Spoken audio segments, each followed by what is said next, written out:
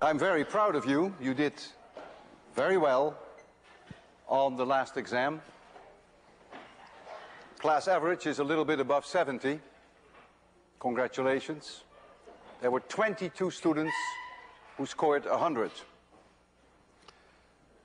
Many of you are interested in where the dividing line is between C and D.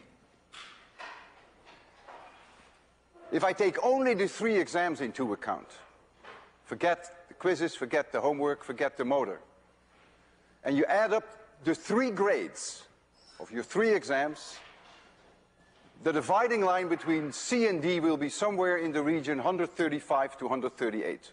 So you can use that for your calibration where you stand. The controversy between Newton and Huygens about the nature of light was settled in 1801 when Young demonstrated convincingly that light shows all the characteristics of waves. Now, in the early 20th century, the particle character of light surfaced again, and this mysterious and very fascinating duality of being waves and particles at the same time is now beautifully merged in quantum mechanics. But today I will focus on the wave character only. Very characteristic for waves are interference patterns which are produced by 2 sources which simultaneously produce traveling waves at exactly the same frequency. Let this be source number 1, and let this be source number 2. And they each produce waves with the same frequency, therefore the same wavelengths, and they go out, let's say, in all directions. They could be spherical, in the case of water surface, going out like rings. And suppose you are here at position P in space, at a distance r1 from source number 1, and at a distance r2 from source number 2. Then it is possible that at the point P, the 2 waves that arrive are in phase with each other. That means the mountain from 2 arrives at the same time as a mountain from 1. And the valley from 2 arrives at the same time as the valley from 1. So the mountains become higher and the valleys become lower. We call that constructive interference. It is also possible that the waves, as they arrive at point P, are exactly 180 degrees out of phase. So that means that the mountain from 2 arrives at the same time as the valley from 1, in which case they can kill each other. And that we call destructive interference. You can have this with water waves, so it's on a 2-dimensional surface. You can also have it with sound, which would be 3-dimensional, so the waves go out on a sphere. And you can have it with electromagnetic radiation, as we will also see today, which is, of course, also 3 dimensions. If particles oscillate, then their energy is proportional to the square of their amplitudes. So therefore, since energy must be conserved, the amplitude of sound oscillations and also of the electric vector in the case of electromagnetic radiation, the amplitude must fall off as 1 over the distance, 1 over r. Because you're talking about 3D waves, you're talking about spherical waves, and the surface area of a sphere grows with r squared. So the amplitude must fall off as 1 over r. Now if we look at the superposition of 2 waves, in this case at point P, and we make the distance large, so that r1 and r2 are much, much larger than the separation between these 2 points, then this fact that the amplitude of the wave from 2 is slightly smaller than the amplitude from the wave from 1 can then be pretty much ignored. Imagine that the path from here to here is 1/2 of a wavelength longer than the path from here to here. That means that this wave from here to here will have traveled half a period of an oscillation longer than this one. And that means they are exactly 180 degrees out of phase, and so the two can kill each other. And we call that destructive interference. And so we're going to have destructive interference when R2 minus R1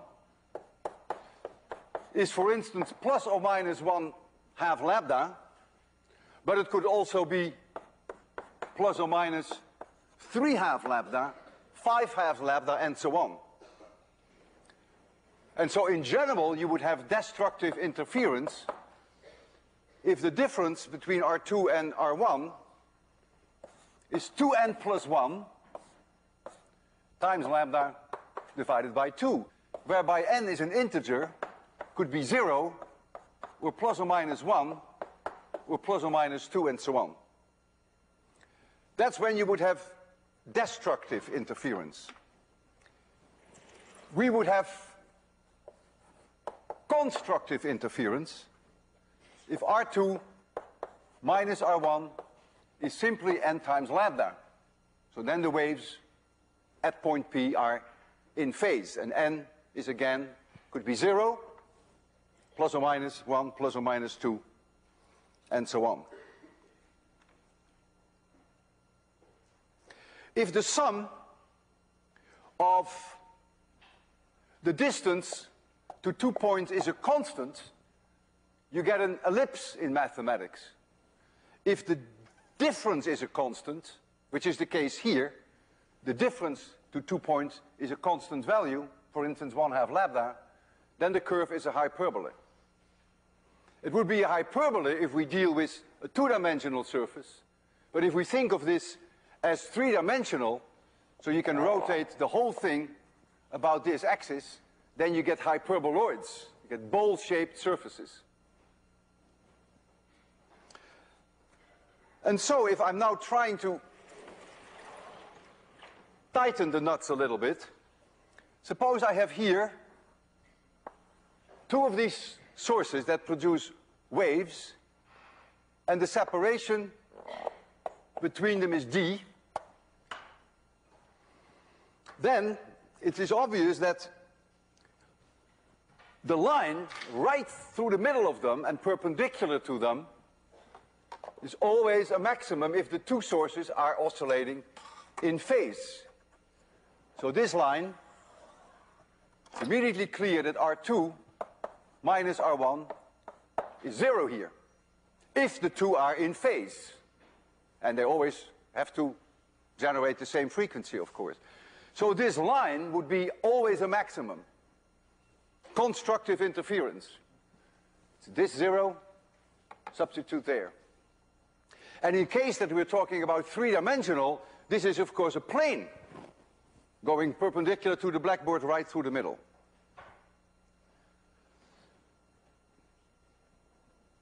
The difference R2 minus R1 equals lambda would again give me constructive interference. That would be a hyperbola then. R2 minus R1 equals lambda. That would again be a maximum. And you can draw the same line on this side. And then R2 minus R1 being 2 lambda again would be a maximum. And again, if this is 3-dimensional, you can rotate it about this line and you get bowls.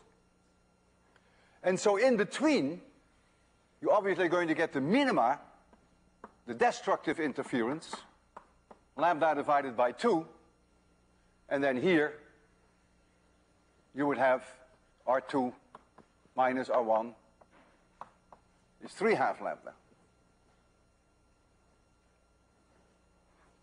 We call these lines where you kill each other, destructive interference, we call them nodal lines, or in case you have a surface, it's a nodal surface. And the maxima are sometimes also called antinodes, but I may also refer to them simply as maxima. And so this is what we call an interference pattern. If you look right here on the line between the 2 points, then you should be able to convince yourself that the linear separation here between 2 lines of maxima is 1/2 lambda. Figure that out at home. It's very easy. Also, the distance between these 2 yellow lines here, right in between, is 1/2 lambda.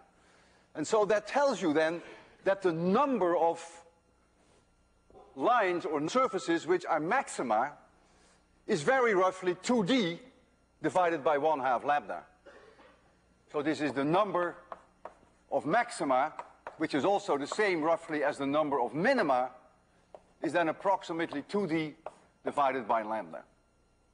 And so if you want more maxima, if you want more of these surfaces, you have a choice. You can make d larger, or you can make the wavelength shorter.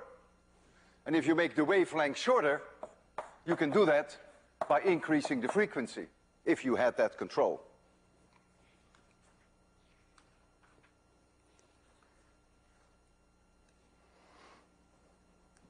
The first thing that I'm going to do is to make you see these nodal lines with a demonstration of water.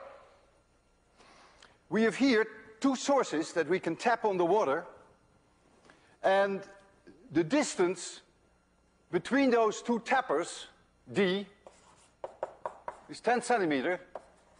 So we're talking about water here. We will tap with a frequency of about 7 Hertz. And what you're going to see are very clear nodal lines. It's a 2-dimensional surface where the water doesn't move at all. The mountains and the valleys arrive at the same time. The water is never moving at all. So let me make sure that you can see that well. And so I have to change my lights. I'll first turn it on. That may be the easiest. It starts tapping already.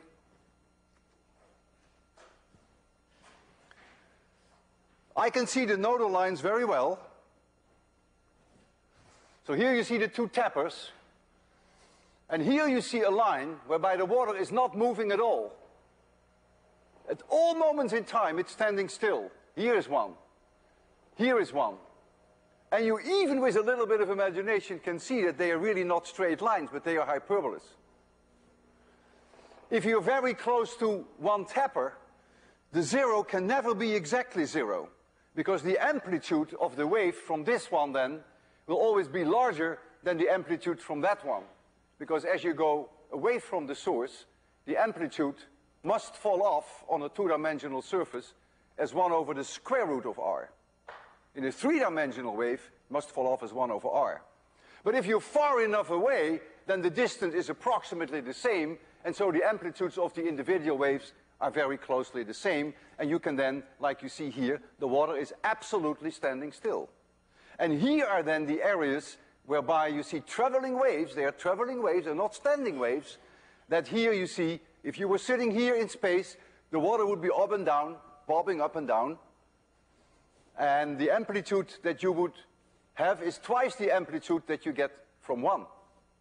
Because the mountains add to the mountains and the valleys add to the valleys.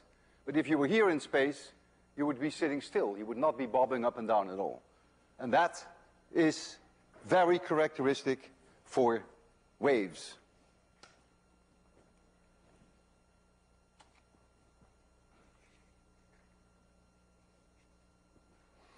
If I were to tap them 180 degrees out of phase, which I didn't, they were in phase, then all nodal lines would become maxima, and all maximum lines would become nodes. That goes without saying, of course.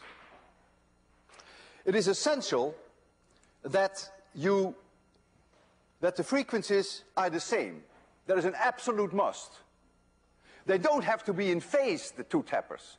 If they're not in phase, then the positions in space where you have maxima and minima will change. But a must is that the frequency is the same. Now, I was hiking last year in Utah when I noticed a butterfly in the water of a pond which was fighting for its life. And you see that butterfly here. Tom, perhaps you can turn off that overhead. You see the butterfly here, and you see here, projected on the bottom, the beautiful rings, dark and bright, because these rings on the water act like lenses. And what you see very dramatically is indeed what I said, that the amplitude of the wave must go down with distance. Because energy must be conserved, of course, in the wave. And since the circumference grows linearly with r, the amplitude must go down as 1 over the square root of r, because the energy in the wave is proportional to the amplitude squared. So when I saw this, it occurred to me that it would be a good idea to catch another butterfly, put it next to it, and then photograph, make a fantastic photograph of an interference pattern. But I realized, of course, immediately, having taken 802, that the frequencies of the two butterflies would have to be exactly the same. And so I gave up the idea, and I decided not to be cruel. So no other butterfly was sacrificed.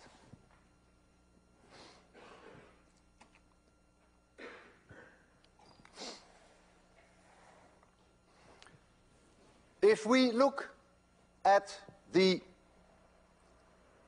directions where we expect the maxima as seen from the location of the sources, then I want to remind you of what a hyperbola looks like. If here are these two sources,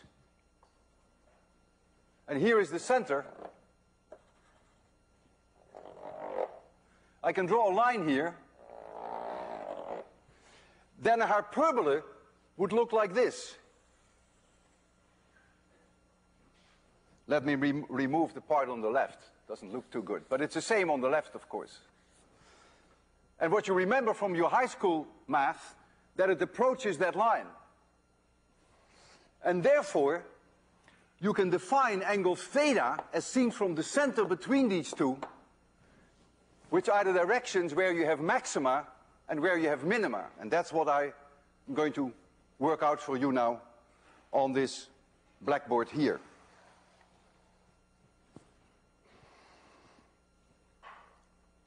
So here are now the two sources that oscillate.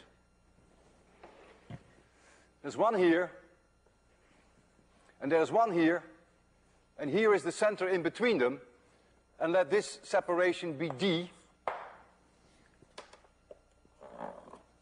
And I am looking very far away so that I'm approaching this line where the hyperbolas merge, so to speak, with the straight line. And so I look very far away without committing myself how far. I'm looking in the direction theta away. So this is theta. And so this is theta. And I want to know in which directions of theta I expect to see maxima and in which direction I expect to see minima. So this is what we called earlier R1, and we called this earlier R2. It is the distance to that point very far away. If I want to know what R2 minus R1 is, that's very easy now. I draw a line from here, perpendicular to this line, and you see immediately that this distance here is R2 minus R1. But that distance is also, you realize that this angle is theta, it's the same one as that one, so that distance here is also d sine theta.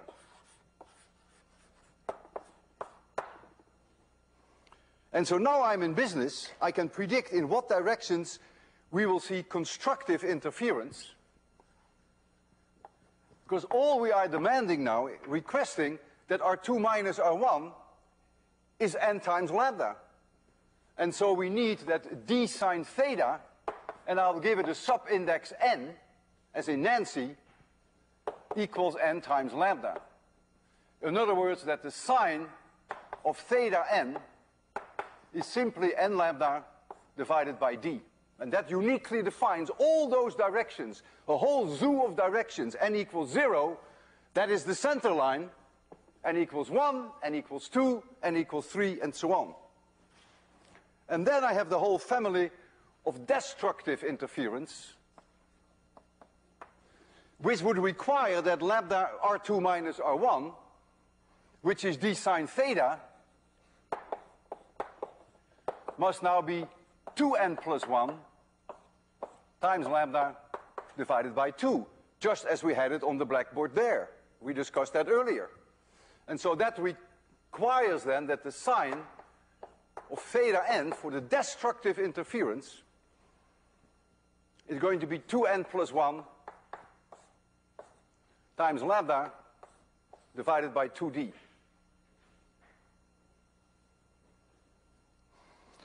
So this indicates the directions where we expect maxima and where we expect minima, as seen from the center between the two sources. But now I would like to know what the linear distance is if I project this onto a screen which is very far away. And so let us have a screen at a distance capital L, which has to be very far away. So here are now the two sources. It's a different scale. And here is a screen. And the distance from the two sources to the screen is capital L. And here is one of those directions, theta. Then you see immediately that if I call this the direction x, x being 0 here, that the tangent of theta is x divided by L. If, but only if, I deal with small angles, the tangent of theta is the same as the sine of theta. And therefore I can now tell you where the maxima will lie on that screen, away from the center line, which I call 0. That is now when x of n is L times the sine of theta in small angle approximation. So this is approximately L times n lambda divided by d. And for the same reason, you will get here destructive interference when x of n is going to be L times 2n plus 1 times lambda divided by 2d. That is simple geometry. So now we have all the ingredients here on the blackboard, and I'm going to leave it there for the rest of the lecture. Whenever we're going to do an experiment with two sources which are in phase and the same frequency, you can predict the directions of maxima and minima, and you can even predict the separation, the linear separation, if you know how far away you are from these sources. And the first demonstration that I'm going to do is with sound. We have here two loudspeakers. And the distance between those two loudspeakers, we're going to do it with sound, d is 1.5 meters, that's a given. And the frequency is 3000 hertz. The wavelengths, therefore, lambda equals v divided by the frequency. The speed of sound is about 340 meters per second, divided by 3000 is about 0.113 meters. So the wavelength is about 11.3 centimeters. I can now calculate everyone who is sitting here, right in the middle, through this whole plane, will have a maximum of sound. And then when we go away at angle theta, some will again have maxima. And we'll go further away theta, again maxima. And in between will be the minima. And I'm going to calculate where they fall in the lecture hall. The first thing that I'm going to do is I'm going to give you n as in Nancy and calculate that angle theta of n, and I will do it for the maxima. In other words, I'm going to use constructive interference, and you see that the sine of theta n is n lambda divided by d. That's the equation I use. When n is 0, the angle is 0. That is 0 angle. Everyone here will hear a maximum. When n is 1, and you may want to check that at home, I find an angle of 4.3 degrees. And when n is 2, the angle is about double that. It's about 8.7 degrees. And when n is 3, it should be close to 13 degrees, 13.1. In case you take n is 10, so I skip a few, you get about 49 degrees. This is where the maximum fall. And so there's going to be a maximum here, and then 4.3 degrees away is again a maximum. But surely we would like to know how far you in the audience will have to move in order to go from a maximum to a minimum.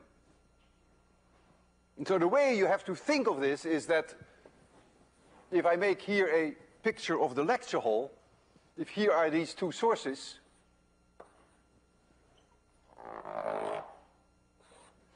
you are at a distance L away from here. Some of you are 5 meters away, some are 10 meters away, some are 15 meters away, all the way in the back of the audience. And you want to know where you're going to hear the maxima. I call this x1, I call this x2, and I call this x3. And this is 0. So this is the meaning of theta 1. And this is the meaning of theta 3.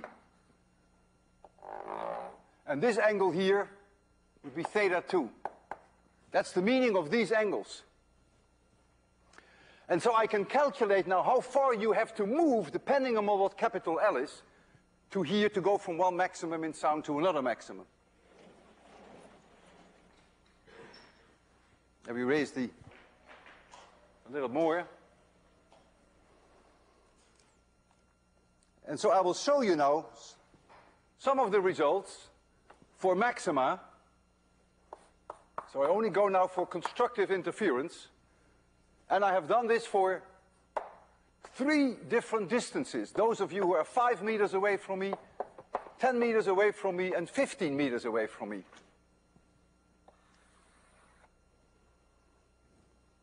And what you see on the left side is going to be x. That is the linear separation, and these were in meters. Forgive me, but I will do these in centimeters. And this is x1. If you are 5 meters away from me, you will have, I will put x1 a little lower than I have it now. You will see shortly why I put it a little lower. x1, this is about 38 centimeters. So the linear separation from one to the next is 38 centimeters. And you're 10 meters away, it's double that. That's no surprise, 76 centimeters. And if you're 15 meters away, it is 113 centimeters. And then x2, which is the position where you have another maximum, would be at 76 centimeters. And it would be at 152 centimeters. And it would be at 228 centimeters if you're 15 meters away from me. So the minima will fall almost exactly in between. And so the minima, where in an ideal case there is no sound at all, sound plus sound gives silence, think about it, sound plus sound will give silence, will be when you are roughly at 19 centimeters, half of this will be 38 centimeters, half of this, and here will be something like 57 centimeters. And you can calculate what these values are. They're exactly in between. And so the conclusion is that if you're 5 meters away from me, and you're near the center line, but you can also be a little bit in this direction, that the separation between bright sound, loud sound, which is always at 0, of course, in the middle, to silence is 19 centimeters. And then you move another 19 centimeters, and then you hear loud sound. If you are, however, 10 meters away from me, just past the cameras, then you have to move 38 centimeters to go from loud sound to silence. And if you're all the way in the audience, in the back of the audience, it's more like 60 centimeters. And this is what we're going to do now together. I want you all to stand up, and I'm going to make you listen to 3,000 hertz.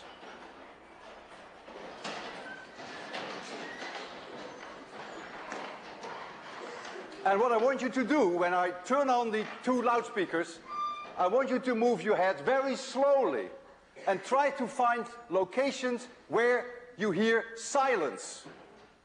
The position of silence is extremely well defined. So don't go too fast, you miss it. Also keep in mind that there are reflections of the sound from the walls and from the blackboard. And so the pattern that I have calculated here is not perfect. But you will see that there will be locations where sound plus sound will give you silence.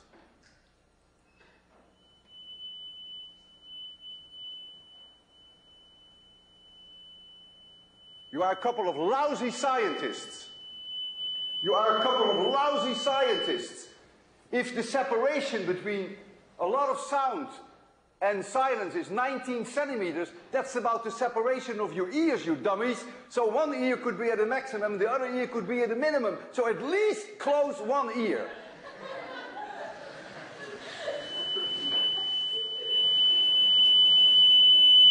Go very slowly.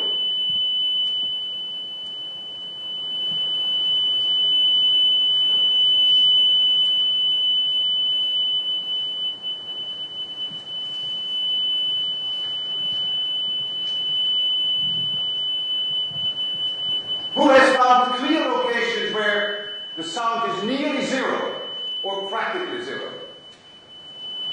Most of you. And you certainly can hear, if you move, that there's an enormous difference in sound intensity.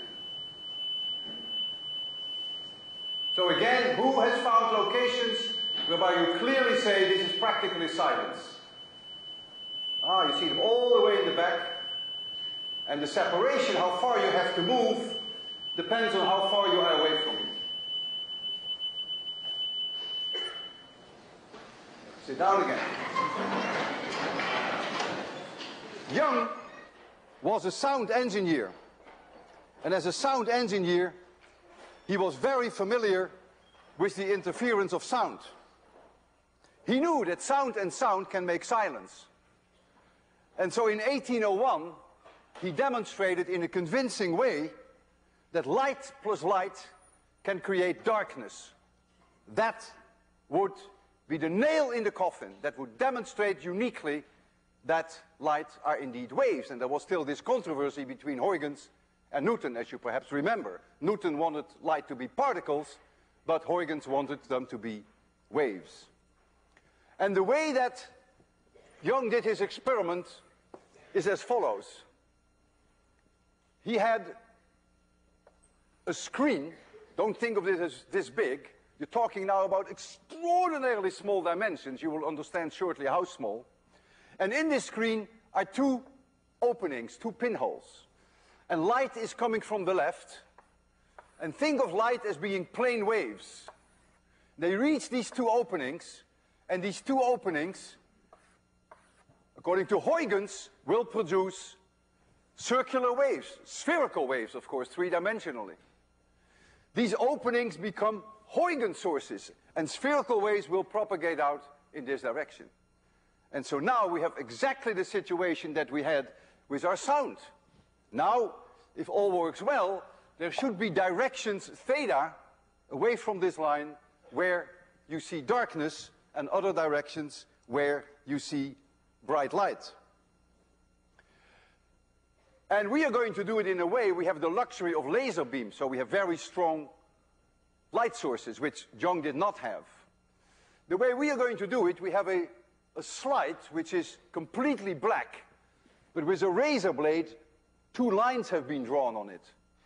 And so I will draw these lines as white lines, but they're really openings. And there is another one here. And the separation between these lines, D, is 0.088 millimeters, less than 1/10 of a millimeter. When you look at them, you cannot even see that there are two lines. Our laser beam has a diameter of about 3 millimeters, which is 30 times larger than this distance, 30 times larger. So what I'm going to show you now, that this is our laser beam, is not to scale. The laser beam is much larger than that. And so the light will go through some parts of these slots, as far as our laser beam reaches, and we are now capable of predicting when we're going to project it there. Here are the two slots, which are like so, and so you're going to get interference patterns in these directions, theta, and we can calculate what the position x is going to be there between the maxima. And so if that is the screen, and if this is x equals 0, and if this is x1, and this is x2, and of course the whole thing is symmetric, you can always go in the opposite direction, you can now calculate, and you have all the tools. I did it for you in great detail using sound, but you have all the tools to do it now. You know d. I'm going to tell you what lambda is. It's 6,328 angstroms, and 1 angstrom is 10 to the minus 10 meters. So you can calculate all the direction theta for which there are maxima and for which there are minima. Minima means light plus light gives darkness. An amazing concept. And you can then, if you know the distance from here to the screen, which is capital L, you can calculate what the separation is as we see it on the screen. And L is roughly 10 meters. Maybe 11, but that's not so important. And so I calculated, and you can confirm that, and you should confirm that the angle theta 1, I will only calculate theta 1, which is the angle then to this point. Theta 0 is, of course, always 0, right? That's the easiest. I find that theta 1 is 0.41 degrees. That is for maximum. And that means that x1, given the distance of 10 meters, then becomes 7.2 centimeters. So from here to here on the screen, from maximum to maximum, will be about 7.2 centimeters. And from here to here will then, of course, also be about 7.2 centimeters. And in between, you will see darkness. The light from the two sources, 180 degrees out of phase, and that will give you darkness. Let me turn on the laser. And turn off the lights. Make sure I have my... Okay. And there you see it. There you see a maximum, darkness, a maximum, darkness, a maximum, darkness, and so on. And the separation, if I didn't make a mistake, between the maxima is indeed about 7 centimeters. Imagine what an incredible moment this is in your life, that you actually see that light plus light can make darkness. So the waves go simultaneously through both openings. And each opening acts like a Huygens source. And the net result is that these two waves arrive there on the screen, 180 degrees out of phase, at the locations of darkness. Essential is, of course, that they have exactly the same frequency, which is what they do, because we have one laser gun going in, and so the wave goes through both slots. So we're guaranteed, and that was the secret that Young understood, you guaranteed that the waves are not only the same frequency, but they're even in phase, because they both go through to both slots. Now, if you look very carefully here, you will see, of course, that these maxima don't have the same strength. We will understand next lecture why that's the case. They would have very closely the same strength if the opening where we scratched out the black on the slide was much, much smaller than the separation between the two slots, so to speak. And that separation is 0.088 millimeter. If we made the openings much narrower, indeed the light intensities would be more uniform. Each maximum would be approximately the same strength, but then very little light will go through, and so it's a trade-off. And the moment you make these two openings, these two slots, larger and larger, you will understand Friday why then the light intensities are not the same, why the light intensity is a maximum at the center and then falls off near the edge. As you see, it's a maximum here, and then the light intensities become smaller.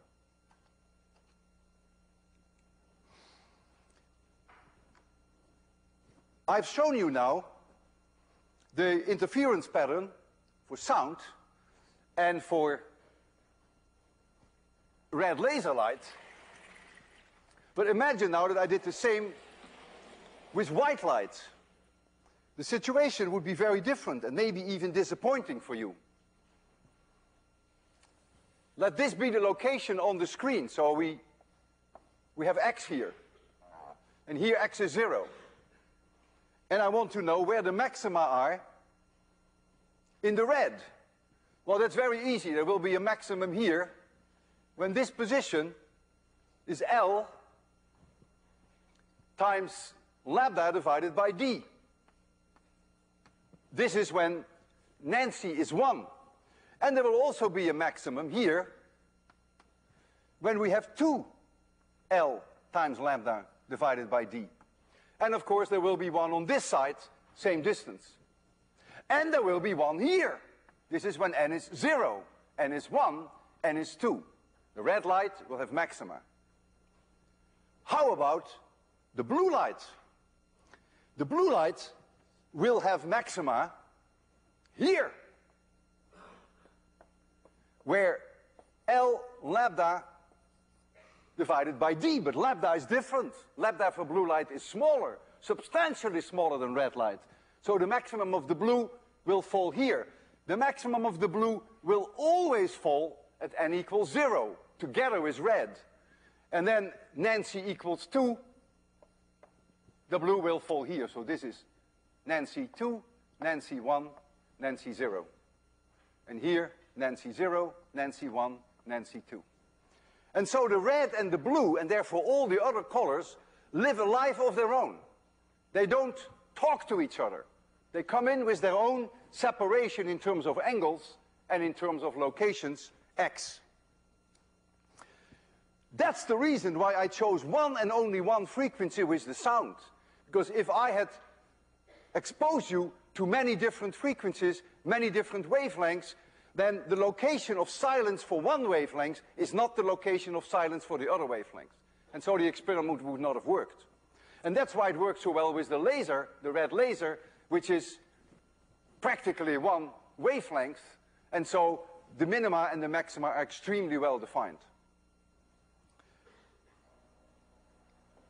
If we had done the experiment with white light, it wouldn't have been so impressive. And on the next slide, I show you what you would have seen then. This is what white light would have done. This is a two-slit interference pattern. This is what red light would have done. Red light is a narrow bandwidth of wavelengths, well-defined black lines. Light plus light give darkness, well-defined maxima. And the blue, notice that the separation between the dark lines, and therefore also the separation between the bright lines, is substantially smaller. Because blue light has a wavelength of about 4,500 angstroms, and red light roughly 6,500. So there's a big difference. And so white light would then give you the superposition of all these colors. And so you don't really get a very nice interference pattern of dark areas and bright areas. All the colors begin to overlap. They each live a life of their own. What I can do with sound, and what I did with water, and what I've done with laser light, I can also do with radio, electromagnetic waves. With radar, we have a 10 gigahertz transmitter here that we've used earlier in this course. And so I will now show you that with radar, you can also show interference patterns. And the calculations that you see there are absolutely identical. The only thing I want to remind you of, that the approximation, when you know capital L, that the tangent theta is roughly the same as the sine of theta, is only true for small angles. 5 degrees is fine, 10 degrees is fine, but by the time that you reach 50, 60, or 70 degrees, that approximation is not true. So then you really have to take the tangent of theta. That's no problem, because you first calculate what theta is, because that equation is correct, and then you can calculate always where x is, but then you use the tangent and not the sine. So these are approximations which hold for small angles. And so if now we look at a 10 gigahertz transmitter, that means we have two transmitters, one here and one here. And their separation d is 23 centimeters. You see them here. This is where they are. Here's one and here's the other, 23 centimeters apart. At 10 gigahertz, the wavelength is 3 centimeters. You can confirm that. The speed is speed of light. The lambda is the speed of light divided by frequency. That gives you the wavelength. And we have here, at a distance L, which is 120 centimeters, we have here a receiver and a track. So this is x equals 0, and here we can move it along x.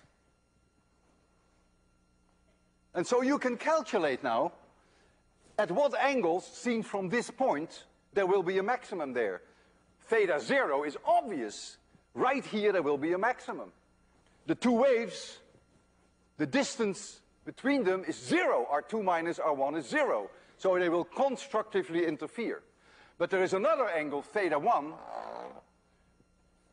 for which again there will be constructive interference. And you can confirm that I found for these numbers that theta 1 is about 7.5 degrees. This is now for maxima. And so roughly at an angle which is half that value, you will find silence. Silence means that the two radar waves will kill each other. Essential for the maximum to be here is, of course, that the two transmitters are in phase. We could have rigged it up so that they're 180 degrees out of phase, in which case there would be silence here.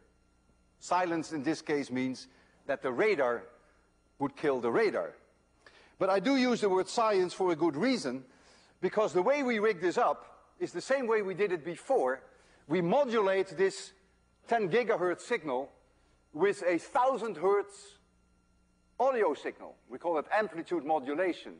And the receiver, which is here, receives the 10 gigahertz radiation, which is modulated at 1000 hertz.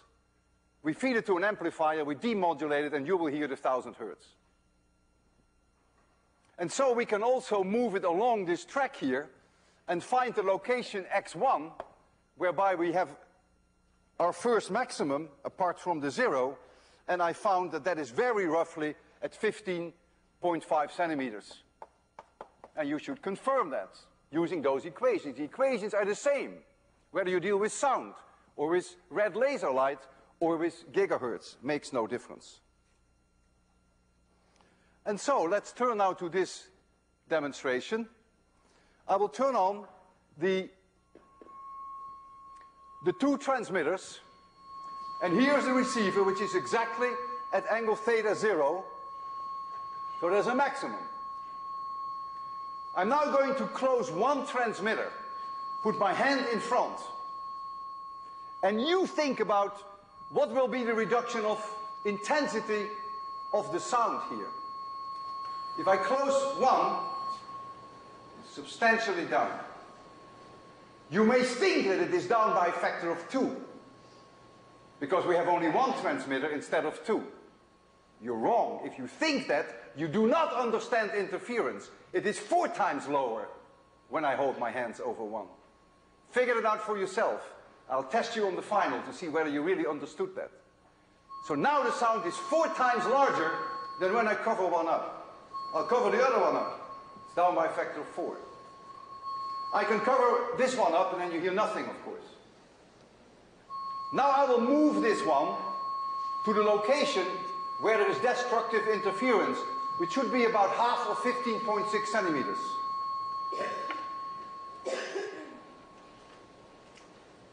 Maybe you have good ears, but I hear nothing anymore.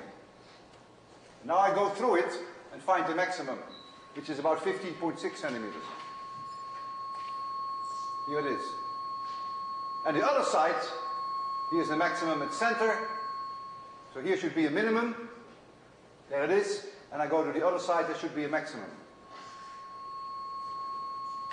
And there it is. So what I have shown you today is I've shown you the interference pattern of sound, of water, of red laser light, of radar, and at the very least, I hope I've convinced you, as Young convinced the world in 1801, that light are waves. And that means that Huygens was right and Newton was wrong. Now that should perhaps not surprise you, because Huygens was Dutch.